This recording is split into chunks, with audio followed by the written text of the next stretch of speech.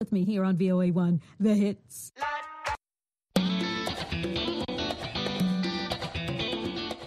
Welcome to Learning English, a daily 30-minute program from the Voice of America. I'm Ashley Thompson. And I'm Dan Novak. This program is designed for English learners, so we speak a little slower, and we use words and phrases especially written for people learning English. On today's program, John Russell and I tell you how and why young people in China are changing their spending behaviors. Later, Dan Novak will present this week's education report. We close with the next part of our U.S. history series, The Making of a Nation. But first, before the COVID-19 pandemic, Doris Fu imagined a different future for herself and her family. She imagined buying a new car and a bigger apartment, eating at nice restaurants on weekends, and traveling to tropical islands. But today, the 39-year-old Shanghai marketing professional is saving her money as much as she can. Fu and many other Chinese in their 20s and 30s are worried about China's pandemic lockdowns, the high unemployment rates among young people, and a weakening property market. As a result, young Chinese citizens are focused on saving instead of spending. This frugal way of life has been made more popular by social media. Influencers across social media are sharing their money-saving tips and tricks. This rise of low-cost living, however, may harm the world's second-largest economy. Consumer spending makes up more than half of China's gross domestic product, or GDP. Benjamin Cavender is a director of China Market Research Group. He said, "We've been mapping consumer behavior here for 16 years, and in all of that time, this is the most concerned that I've seen young consumers." Unemployment among young people aged 16 to 24 stands at almost 19%, says government data. Some young people have been forced to take pay cuts. The average salary in 38 major Chinese cities fell 1% in the first 3 months of this year. That information comes from the online job search company Jilian Zhaopin. As a result, some young people prefer to save money instead of spending it. Fu, for example, is a huge movie fan. She said she used to go to the movie theater to see a film 2 times a month. But Fu said, "I haven't stepped inside a cinema since the pandemic." Almost 60% of people in China are now likely to save more rather than spend or invest more, according to the most recent study by the People's Bank of China, or PBOC. That number was 45% 3 years ago. That is a problem for China's economic policymakers, who have long depended on consumer spending to increase economic growth.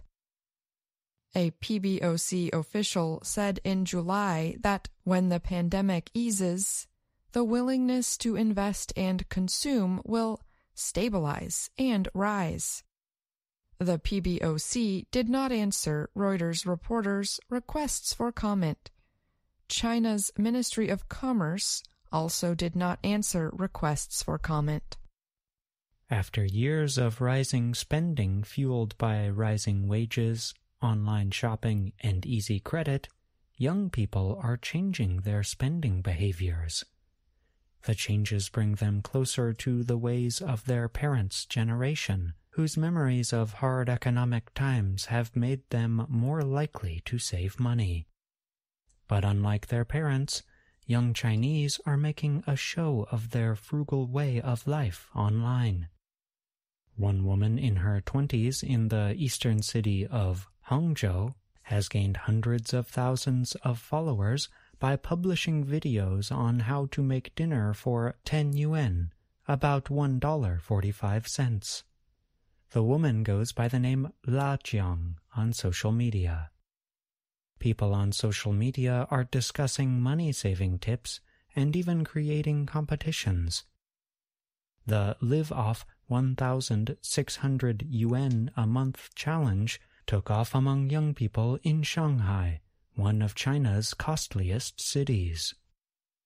Yang Jun says she was deep in credit card debt before the pandemic. In 2019, she started a group called the Low Consumption Research Institute on the networking site Douban. The group has gained more than 150,000 members. Yang said she is cutting spending and is selling some of her belongings on second-hand websites to make money. Yang also said she has cut out her daily Starbucks coffee. Fu, the marketing professional, said she changed her makeup brand from Givenchy to a Chinese brand called Florasis, which is about 60% less costly. Yang and Fu are not the only ones in China giving up such goods. Both Starbucks and the French dealer that owns Givenchy have reported sharp drops in sales in China in the most recent quarter. Fu said she has delayed her plans to sell her 2 small apartments for a bigger one that is near a better school system for her son. She also has given up on her goal of buying a newer, nicer car. Why do I dare not upgrade my house and my car, even if I have the money? Fu said. Everything is unknown.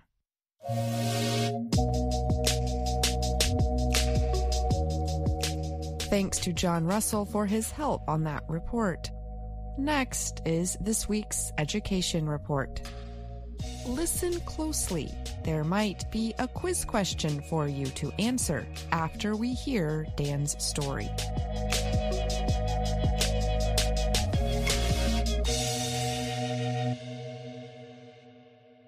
More school systems around the country are using online classes when communities face disasters like wildfires, storms, or water shortages. In Jackson, Mississippi, a problem with the public water system left the city without safe water for several days. As a result, schools went online for 1 week. The time in remote learning did not last long for the 20,000-student school system in Jackson. Enough water pressure was returned earlier this month for children to go back to in-person learning. And last week, the city said water was safe for normal use. However, online learning increased the disruption for children and teachers. At home, children attending online classes often had their whole family in the house. Early in 2020, school officials had high hopes for remote learning. Since then, the problems with it have become clearer. The change to online learning caused many students to fall behind where they should be in their studies, and it added to new worries about students' mental health.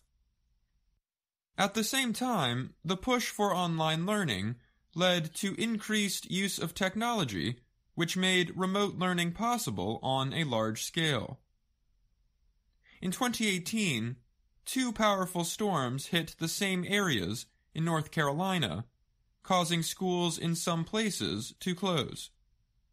Some students were out of school for weeks.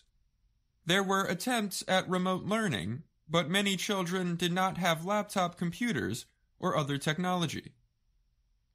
As a result, most schools tried to move students to other in-person buildings, said Gary Henry. He is head of the University of Delaware's College of Education and Human Development and has been part of a research team studying the effects of remote learning.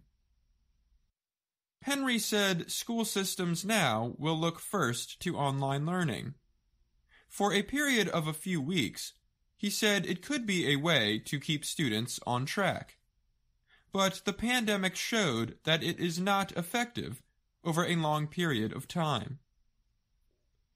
Schools in Mora, New Mexico, for example, switched to remote learning last April when the town was evacuated because of a wildfire. It was a difficult start, Superintendent Marvin McCauley said.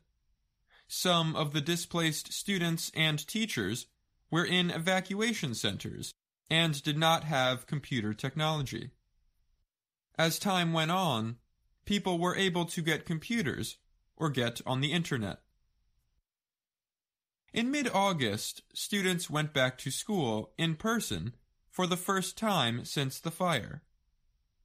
When there's a lot of stuff that has happened, it's better to have the kids in person so you can see how they are, take note of their behaviors, and provide the support to them, McCauley said. In Cresskill, New Jersey, after a strong ocean storm hit in 2021, the building containing the high school and middle school was flooded. The school system had no choice but to start the school year online. School Superintendent Michael Burke said that learning online is rough for kids' mental health issues. It's rough for kids for socialization. And it's hard for parents who have to arrange for someone to be home. After a period of time, Cresskill offered both online and in-person teaching. The school system worked with a local religious group to use its 14 classrooms. Later, in February, the school moved into a neighboring town's church building so students could go to class every day. Sarah Bars has a daughter going to school in Cresskill. It's not school, she said of remote learning. It's a last resort, and it shouldn't be a crutch that we rely on for school. In Jackson, Mississippi, 5th grade teacher Ryan Johnson used his experience from the pandemic to help new teachers at his school. They faced the same problems when the school system moved online during the city's water crisis. Teachers worked hard last year to help students improve, he said. But he said he worries about the possible effects of another long school closure. I'm Dan Novak. Thanks, Dan. Now, here is a question for you all to test your understanding of what you just heard. Why are school systems more likely to turn to remote learning after the pandemic? Is it A, there is now more federal and state funding for remote learning? B, more Americans got access to the internet during the pandemic? Or C, the push for online learning made remote learning more possible on a large scale? The answer is C. You can answer more questions about Dan's story on our website, learningenglish.voanews.com.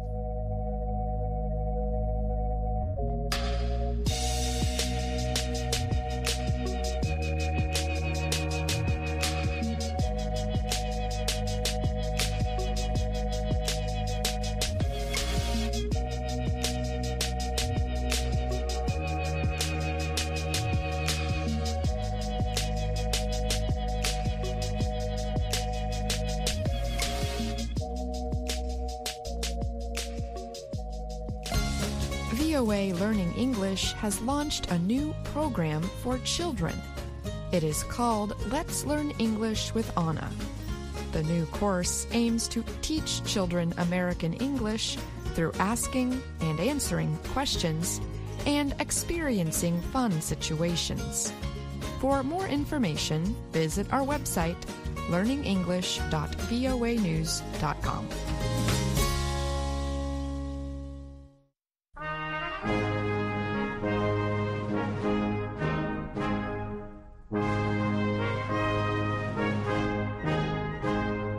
From VOA Learning English, this is The Making of a Nation, American History in Special English. I'm Steve Ember. The United States became a nation in 1776. Less than a century later, in the 1860s, it was nearly torn apart. A civil war took place, the only one in the nation's history. States from the North and the South fought against each other. The conflict involved the right of the South to leave the Union and deal with issues, especially the issue of slavery, in its own way. We examine how the Constitution survived this very troubled time in American history.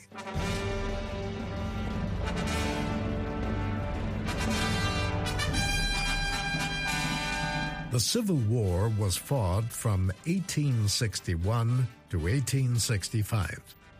600,000 men were killed or wounded.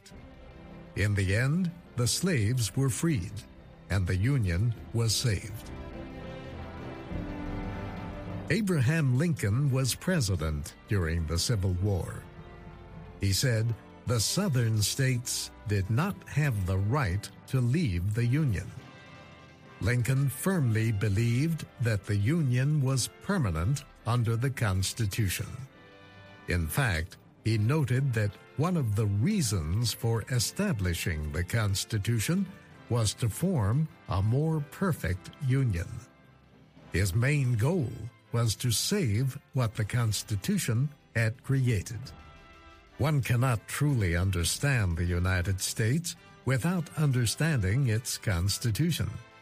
The document describes America's system of government and guarantees the rights of its citizens.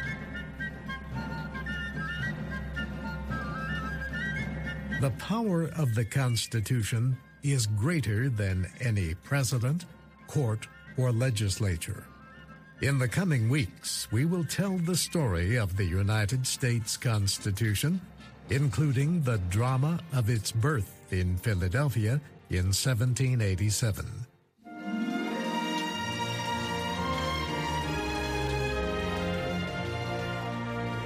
Before we do, however, we want to look at how the document provides for change without changing the basic system of government.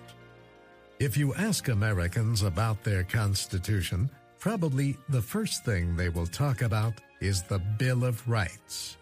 These are the first 10 changes to the Constitution. These 10 amendments have the most direct effect on people's lives. The Bill of Rights guarantees freedom of speech, freedom of religion, and freedom of the press. In fact, all of those and more, including the right to peaceful assembly, are contained just in the First Amendment. The second one states, a well-regulated militia being necessary to the security of a free state, the right of the people to keep and bear arms shall not be infringed. The Fourth Amendment protects against unreasonable searches and seizures. Other amendments say that people in criminal cases cannot be forced to make statements against themselves and have a right to a speedy and public trial by a jury. The Bill of Rights also deals with the separation of powers between the federal government and the states. In the words of the 10th Amendment, the powers not delegated to the United States by the Constitution, nor prohibited by it to the states, are reserved to the states, respectively, or to the people. In other words, powers belong to the states unless the Constitution gives them to the federal government or prevents the states from having them. The Bill of Rights was not part of the document signed at the convention in Philadelphia in 1787. The delegates believed that political freedoms were basic human rights. Some of the delegates thought it was unnecessary to express these rights in a constitution. Most Americans, however, wanted their rights guaranteed in writing. This is why most states approved the new Constitution only on the condition that a Bill of Rights would be added. This was done, and the amendments became law in 1791. One early amendment involved the method of choosing a president and vice president. In America's first presidential elections, whoever received the most votes became president. The candidate who received the second highest number of votes became vice president. The Constitution was changed after separate political parties developed. Then ballots began to list the names of separate candidates for president and vice president. There were no other amendments for 60 years. The next one was born in the blood of the Civil War. During the war, President Lincoln announced the Emancipation Proclamation. That document freed the slaves in the states that were rebelling against the Union. Later, the 13th Amendment banned slavery everywhere in the country, but Lincoln never lived to see it. He was shot a week after the South surrendered. The 14th Amendment, approved in 1868, said no state could limit the rights of any citizen.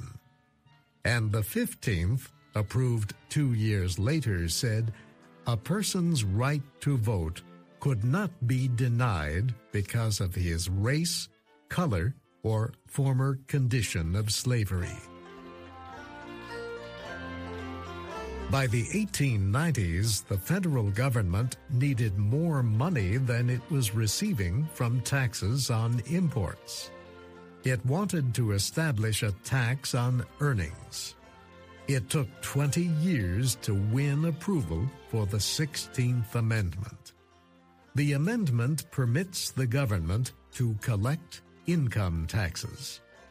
Another amendment proposed in the early 1900s was designed to change the method of electing United States senators. For more than 100 years, senators were elected by the legislatures of their states. The 17th Amendment, approved in 1913, gave the people the right to elect senators directly. In 1919, the states approved an amendment to ban the production, transportation, and sale of alcohol. Alcohol was prohibited. It could not be produced or sold legally anywhere in the United States. The amendment, however, did not stop the flow of alcohol. Criminal organizations found many ways to produce and sell it illegally. Finally, after 13 years, Americans decided that prohibition had failed. It caused more problems than it solved. So in 1933, the states approved another constitutional amendment to end the ban on alcohol. Other amendments in the 20th century include one that gives women the right to vote. It became part of the Constitution in 1920. Another amendment limits a president to 2 4-year terms in office. And the 26th Amendment gives the right to vote to all persons who are at least 18 years old. The 27th Amendment has one of the strangest stories of any amendment to the United States Constitution. This amendment establishes a rule for increasing the pay of senators and representatives. It says there must be an election between the time Congress votes to increase its pay and the time the pay raise goes into effect. The amendment was first proposed in 1789. Like all amendments, it needed to be approved by 3/4 of the states. This did not happen until 1992. So one of the first amendments to be proposed was the last amendment to become law.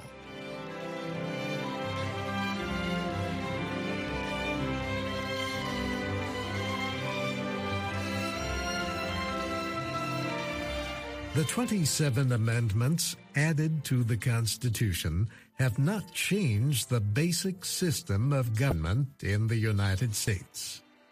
The government still has 3 separate and equal parts: the executive branch, the legislative branch, and the judicial branch. The 3 parts balance each other. No part is greater than another. The first American states had no strong central government when they fought their War of Independence from Britain in 1776. They cooperated under an agreement called the Articles of Confederation. The agreement provided for a Congress, but the Congress had few powers. Each state governed itself. When the war ended, the states owed millions of dollars to their soldiers. They also owed money to European nations that had supported the Americans against Britain. The new United States had no national money to pay the debts. There was an American dollar, but not everyone used it, and it did not have the same value everywhere. The situation led to economic ruin for many people. They could not pay the money they owed. They lost their property. They were put in prison. Militant groups took action to help them. They interfered with tax collectors. They terrorized judges and burned court buildings. The situation was especially bad in the northeast part of the country. In Massachusetts, a group led by a former soldier tried to seize guns and ammunition from the state military force. Shays' Rebellion, as it was called, was stopped. But from the north to the south, Americans were increasingly worried and frightened. Would the violence continue? Would the situation get worse? Many Americans distrusted the idea of a strong central government. After all, they had just fought a war to end British rule. Yet Americans of different ages, education, and social groups felt that something had to be done. If not, the new nation would fail before it had a chance to succeed. These were the opinions and feelings that led, in time, to the writing of the United States Constitution.